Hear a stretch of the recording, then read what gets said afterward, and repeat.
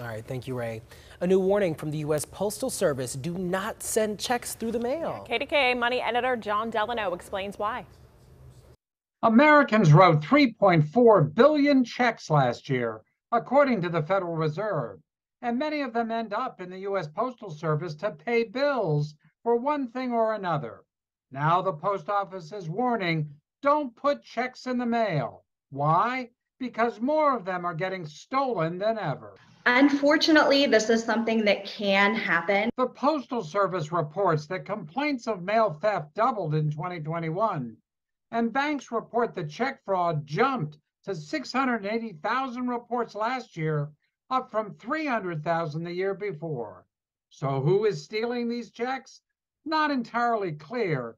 Could be workers at postal distribution centers who recognize a check in an envelope, or perhaps more likely, thieves who fish envelopes out of mailboxes.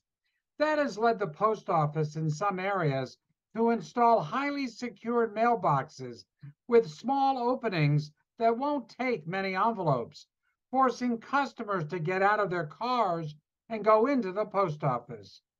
Whoever is doing the theft, data on your bank checks can be used by sophisticated scam artists who can also change the name of the payee and even the amount on the check. Caitlin Driscoll at the local Better Business Bureau says this happens here. Have you heard reports of that? Yes, and this isn't anything new either, unfortunately, when it comes to different counterfeit checks, counterfeit check fraud. The post office says if you must mail a check, avoid the mailbox and bring the envelope directly into the post office. If you are choosing to mail a check, it's always recommended use a secure mail drop, such as inside a post office, versus an unsecure public-facing mailbox. Of course, many companies now prefer that you pay online, but that has its own set of fraud issues with the growth of online payment fraud. One study found 2.5 million online transactions were compromised last year. Pay by credit card, not debit, if at all possible.